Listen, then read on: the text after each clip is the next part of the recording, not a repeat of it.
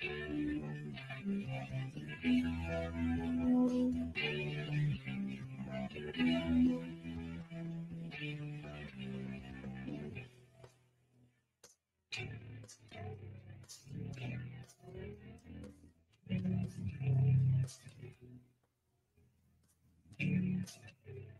there, everybody. Hope you guys are having a good day, afternoon, morning, whatever time you're watching this, whenever you're watching this.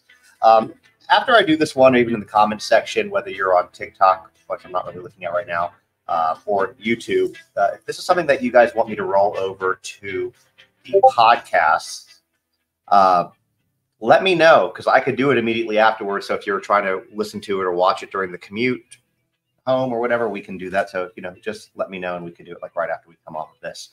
So we have a lot of things to talk about, but before we do, obviously, we have to go through and do some shameless promotion. So first thing I want to say is, if you aren't following on either TikTok or YouTube, because I'm really trying to grow that YouTube presence, definitely make sure to smash that follow button, that subscribe button. I don't know exactly what joining the YouTube family is, but Pascal talks about it. So I'm going to say there's something you can smash to do that or whatever. The other things that I want to talk about before we get into the topics that y'all really want to hear about is this. So hold on, let me get that pulled up here. Last night we did a live on DB Cooper here on YouTube. If you did not watch that, you definitely want to. That's already been uploaded as a podcast as well on 50 Words for Murder, which you can get to by going to JustInOnTikTok.com, scrolling down till you see it and clicking on it. Incredibly fascinating. If you know this case, you already know how interesting it is. If you don't know this case, then you need to. So just saying. The next thing that I want to talk about, because apparently I'm very bad at promoting. Okay. I have a podcast, which I just mentioned. It is called 50 Words for Murder. I told you how to get to it. I've started to take these interviews and move them over. So I know that sometimes people don't have time to wait an hour and a half, 2 hours, listen to this, but you can do it while you're on the go. So definitely to keep that in mind. The other things that I'm really, really excited to mention to you guys, I've been very excited about this one. A lot of y'all know that I have this book, Boundaries. And Boundaries, if you haven't picked it up already, if you have kids, you're no contact with a family member, which is 26%, by the way, of millennials and Gen Z are no contact with a parent. But any family member, this is a way to explain it to your kids in a way that is easy for them to understand. Why you're no contact, that doesn't vilify the person, and then goes on to teaching the importance of boundaries, which is something that every kid should know and something that most of us weren't allowed to have. And then lastly, before we get into it, what I'm really super excited is that I did not expect to have these early. If you've been in some of my lives, you've already seen this. But the second book, Surprises Are Okay, Secrets Are Not, is now available. And you can pick it up again by going to JustInOnTikTok.com or through the TikTok shop. And yeah, what this book is supposed to do, and I'll show you actually. Let me show you real quick. It's not reading comments while I talk. It distracts me. So the goal of this book is to basically show your kids that they shouldn't be keeping secrets, particularly from adults. That's one of the points I drive home. But the secret in the book is pretty tame because it's not my job, as the author, to go into the discussions that you want to have with your kid. But at the very end of the book, I created a question that creates dialogue with your kid. And that question is, can you think of some things that you should tell a trusted grown-up, even if someone asked you to keep it a secret? And when I asked my 4-year-old this question, we had like a 30-minute conversation about it. And then here on this side, it gives about 10 examples, fairly generic. So again, you can go in as deep as you want to or not. Things like, tell a trusted adult if someone is being mean or hurting you. If you see someone being mean to others, like bullying. If someone makes you feel scared or not safe. Someone tries to make you do something you don't want to do, and you can go into how deep you want. So really try to make this a good resource for parents because, look, I cover a lot of true crime, and, unfortunately or fortunately, tools like this are what will help keep children safe by being able to be confident in their voice, to speak up, knowing that they have a trusted adult that can help. That's the goal of it, okay?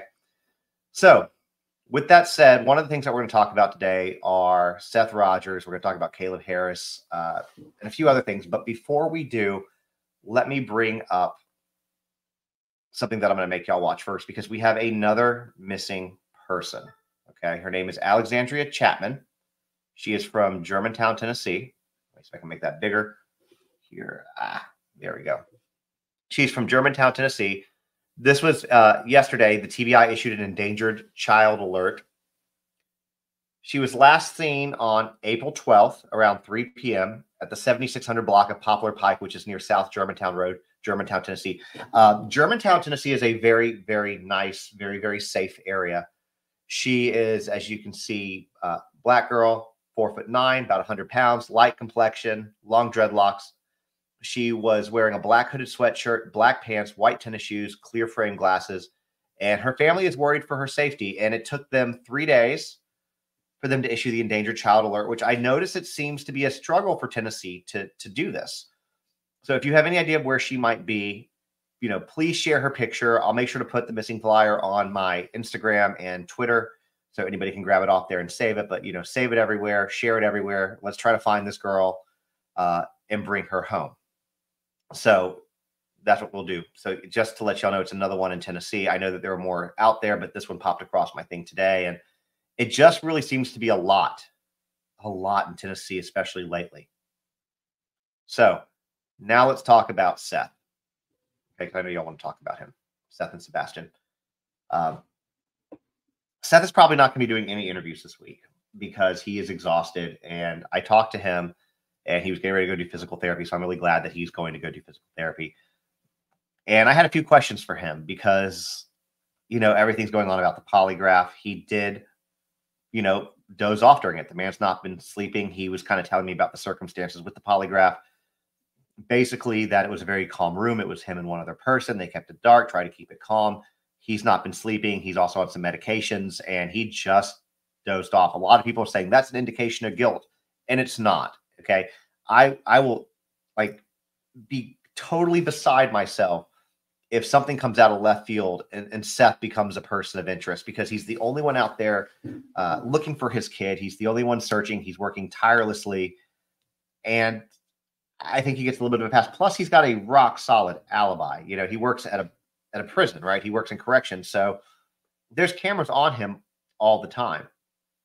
So a lot of people are kind of attacking him on this, attacking his background. And here's what I'll say. I'm not going to get in here and defend what people have done in the past. I'm not going to defend any type of negative behavior. But what I'll say is this.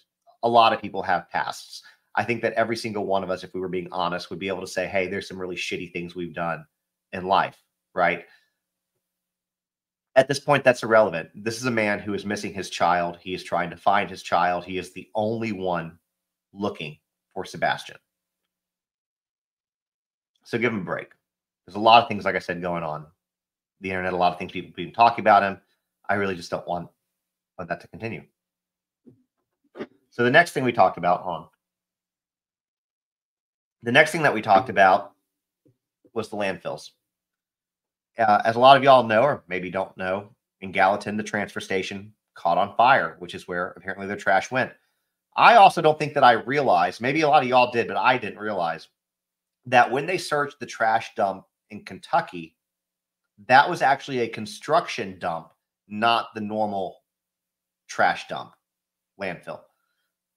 So to my knowledge, they've never actually searched the area where the household trash went. And then all of a sudden, it's catching on fire. I'm not saying that it's related. I'm saying it's a very interesting coincidence. The other things that we talked about was there's a rumor that I've gotten a lot. Hey, does Chris have somebody in his family that works for the police station? And Seth said he believes it might be his sister. I think he said Melissa. Maybe. That's not confirmed. That's a maybe. I don't want any of us to get in trouble. It's all, alleged. But he did say something interesting, too. He said that when you typically call Sumner sheriffs, they keep normal business hours. So if you call at 6:20 a.m., you typically don't go through. You typically get routed somewhere else. So how did he get somebody to answer at the sheriff's office? That is just the question he posed to me. So you can take that for what it's worth. Now, at the same time, Seth is very, very frustrated because every time you turn around for an update, there is really no big update. There's what's coming from Seth, what we might hear if the Proudfoots make some kind of a statement. But from law enforcement, there's really not a lot going on. And really a couple things have happened. You've heard me talk about this before. Either the police know that there's not a concern, and as a community, we don't have to be worried. But remember, Sebastian is in my community. Or there's somebody out there abducting children. Sebastian went out at night, was put out at night, whatever happened, and he's gone. Somebody picked him up, and something very likely nefarious happened to him at that point in time. But if that's the case, and that's what they're thinking could have happened, because we're now like 7 weeks in, then why isn't there being a statement to address our community, people like myself who have children, to make sure that we're all safe? I just really feel that the communication on this has been poor.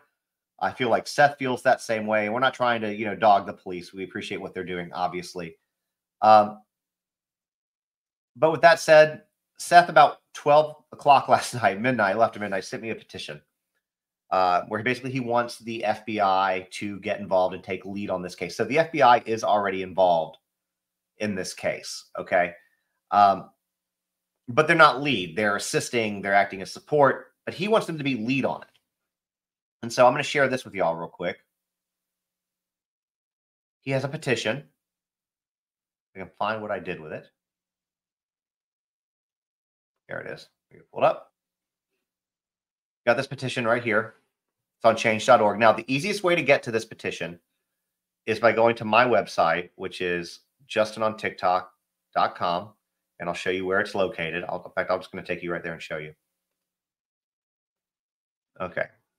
So if you're here, this is the website. Okay, let me scroll up. Sorry. This is what you're going to come in and see.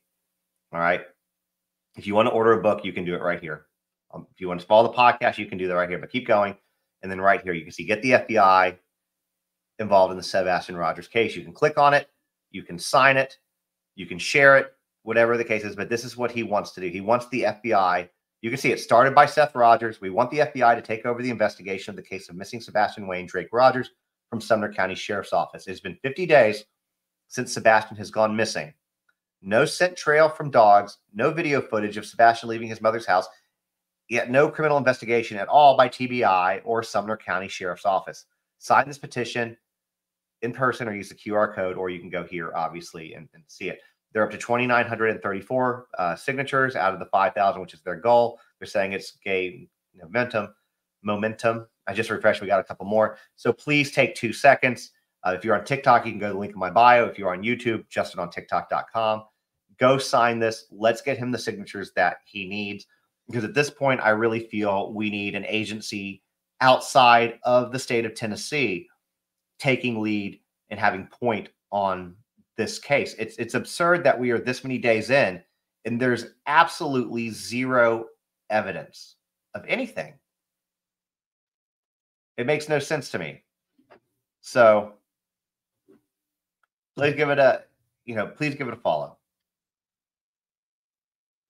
The other thing a lot of y'all have been asking me is about the Katie Proudfoot interview that she was on Patrol last night. I didn't get a chance to watch it till about 20 minutes ago, give or take. And so, let's just play it. Let's just play it. And hold on. Not the best volume here. If you're on TikTok, you're not going to be able to hear it. But that's okay. If you want to jump over to YouTube, you can. Turn up my volume here so that y'all can see it. And I do want to give credit, though, first. This is from Red Rum Media. You can see her down there. Definitely give her a follow if you want to. I appreciate it. We're going to play it, though.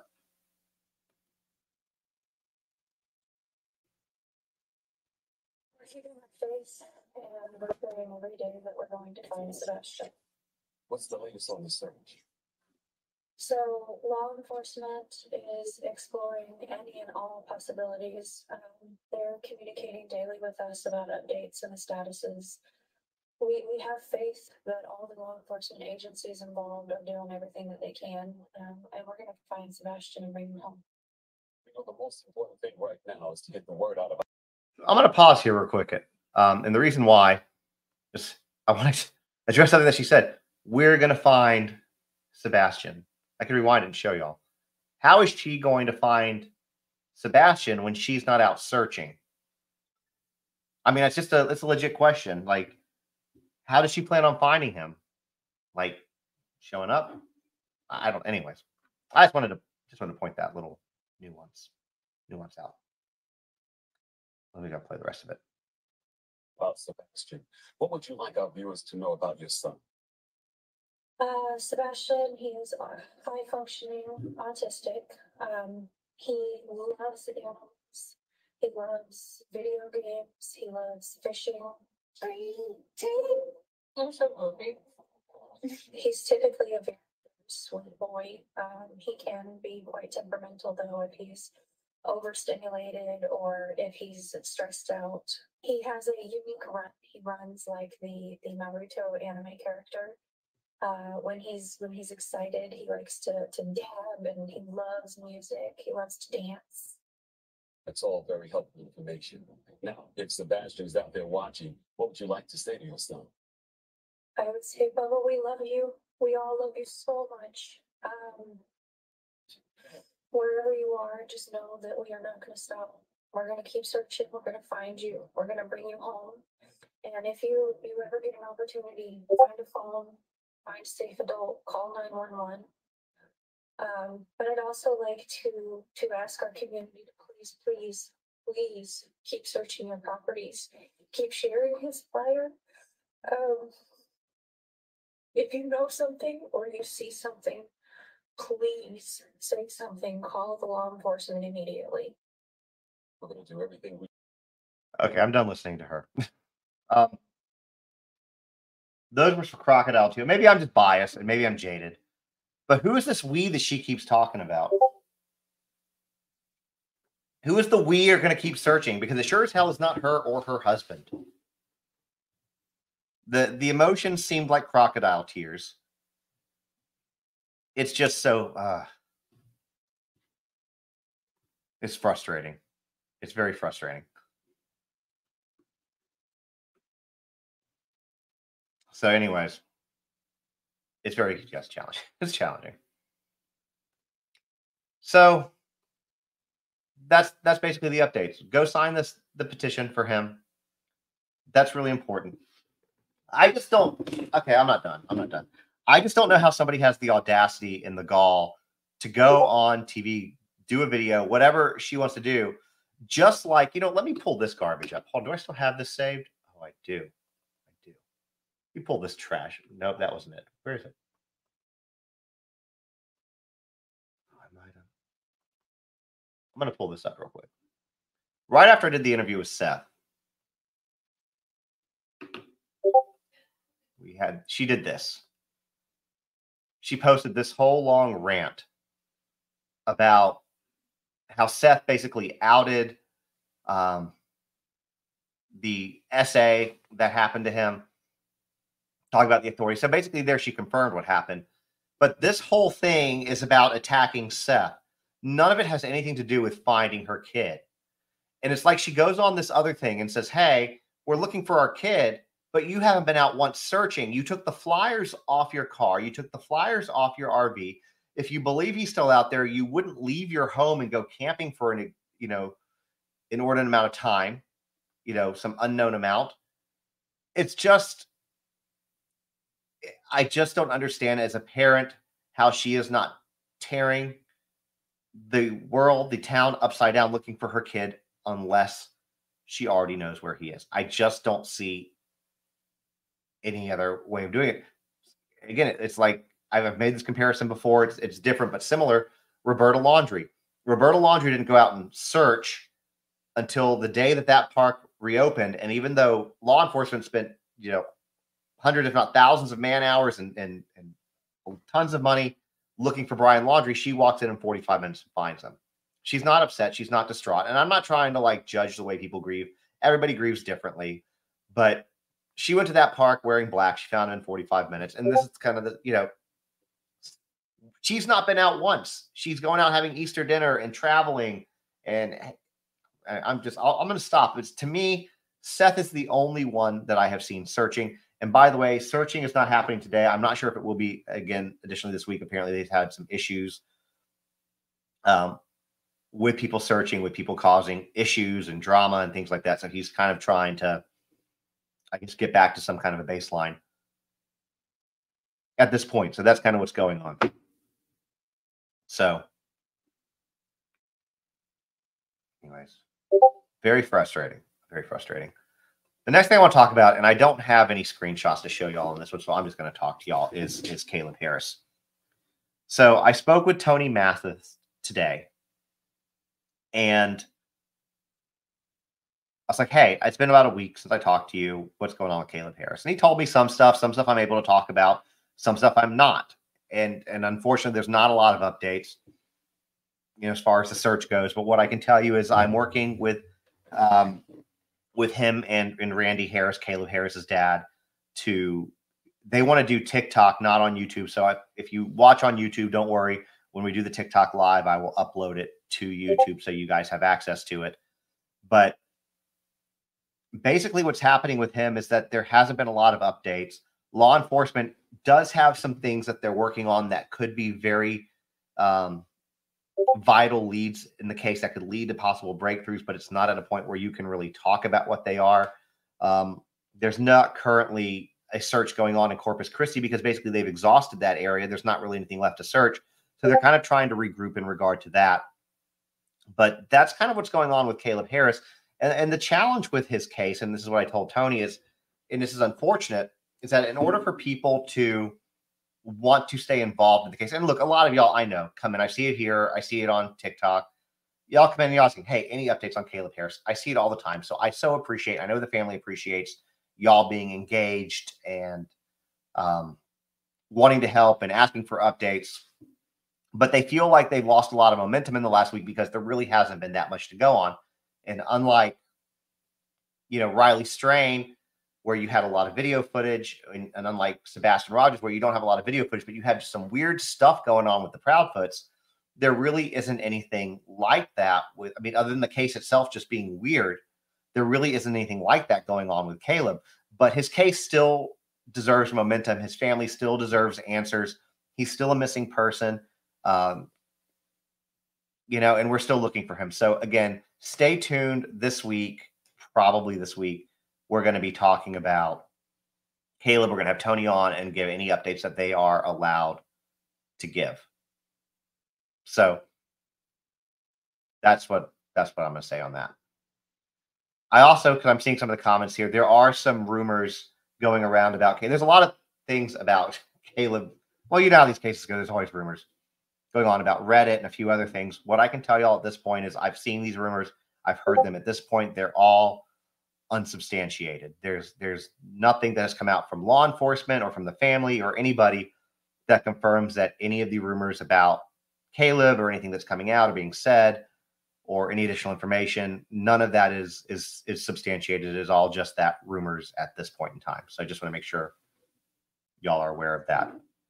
Although that's another very frustrating one because last time Randy was on here, they said that when they moved Caleb into the apartment that he was in, it was gated and there were cameras, and lo and behold, none of them were working. So, which reminds me something. I'm going to go back to Seth in a minute, but the cameras reminded me of something, so I'll talk about that in a second. So the next thing that I want to talk about, I wasn't really following this one so closely because I had been out of town, but I'm still going to talk about it because I think it's important. A lot of y'all are familiar with the two missing women in Oklahoma that were found: Veronica Butler, who was 27, Jillian Kelly, who was 39. There were 4 people arrested. I'm going to show you who they are in a second. And they also have since found 2 bodies. I've not seen where they've officially identified them as Veronica and Jillian, but I think that everything that's been implied shows that probably it's going to be them. But at this point, you have these 4 people who have been arrested in connection. Okay. They are Tad Burt Cullum, who is 43, Tiffany Michelle Adams, 54, Cole Earl Twombly, 50, and Cora Twombly, 44. They've been booked into Texas County Jail on counts of first-degree murder, kidnapping, and first-degree conspiracy to commit murder. They're just some fun-looking people right here. So we are waiting to hear the updates on that, but kind of wanted to give y'all just a real brief update because a lot of y'all have been asking about that. So anyways, next thing that I want to talk about, and I will hear, okay,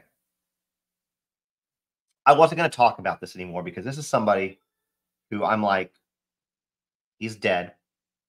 Let's just forget him. And surprisingly, when I've made videos about his death, and I'm sure a lot of y'all know who I'm talking about right now, when I made videos about his death, the comment section didn't go the way that I thought it would, oddly enough. But anyway, let me show you. We, of course, are talking about O.J. Simpson. Okay? And here's why I'm showing this story. A lot of y'all know the story of O.J. Simpson, right? Y'all, football player, was arrested in the 90s after a trace in his Bronco for murder of his ex-wife, Nicole Brown, and Ron Goldman. And he was acquitted of murder, but he was found guilty. Sorry, let me show you this. There you go. Found guilty in the civil suit, where he basically was told libel for like $33.5 million. I think this was like in 1997. Okay. So now he's dead. He's never paid a dime of that money, and he's kept his estate fairly secret. Now, I don't know how much money he's had. I know that they forced like the sale of his Heisman Trophy when he was alive. They forced the sale of some other things, which is part of how he paid. So we're supposed to pay some of the money. And again, he never paid a dime to these victim estates. So now the executor who was named in this was one of O.J. Simpson's longtime attorney. And he is basically saying he's going to do everything to ensure that the Goldman family gets absolutely nothing from O.J.'s estate. So I want to scroll down so I can read this exactly correct, because it's, legal stuff can be interesting. So apparently on January 24th, O.J. signed the most recent copy of his will. And in that will, it reads that it would be administered as set forth herein without litigation or dispute of any kind. And if a beneficiary, heir, or any other person seeks to set aside the administration of this will, have this will declared null, void, or diminish, or to defeat any part of the provision of this will, that they'd received free of trust $1 and no more in lieu of any claimed interest in this will or its assets. Now, in Las Vegas, all of his stuff has to go through probate. Basically, what this will is saying, the way that it was written, is that we're going to pay you or leave what we want to leave to who we want to leave it to. And if you challenge this will, you're not getting anything. And so it's going to be very interesting to see how this holds up in court, because with the interest accrued over all of these years, it was $33.5 million in 1997. With all the interest, that is now over $100 million. That's owed. Now, I don't think that any part of O.J.'s estate has anywhere near $100 million. But one of the things that this attorney said was he died without penance. Hold a second here. He did not want to give a dime, a nickel to Fred Goldman. Never, anything, never. Okay. So they plan on taking that very seriously and fighting it. It's just, y'all, guys, just take whatever you want from that. I'll put his face up here. The only positive thing that I can say about this man is that he was a good football player in the 70s. So we're going to see what happens with this. They're going to try to fight it and not give them a single dime. I don't think that's going to work out well for them. Especially when you have articles like this, where you have the executor and the attorney saying, hey, I don't think that they need to, I'm going to do everything I can to make sure you don't receive a dime. It seems petty. It doesn't seem professional, I guess. It seems like it's just like you're doing it out of hurt and out of malice. And I really don't understand why on that. So that's basically what we have going on with all of this stuff today. And there is more stuff. I was actually going to talk about a few more things, but then I'm like, well, YouTube, if I talk about certain things, can be very challenging. But I will tell you that in the last, I'll just show y'all I'll talk about this one. I'm going to pull this one up. And I think I can keep this PG. I can keep this on PG. Let y'all read this. Have y'all seen this one yet? This one's just kind of funny. It's not funny, haha, but it's kind of funny.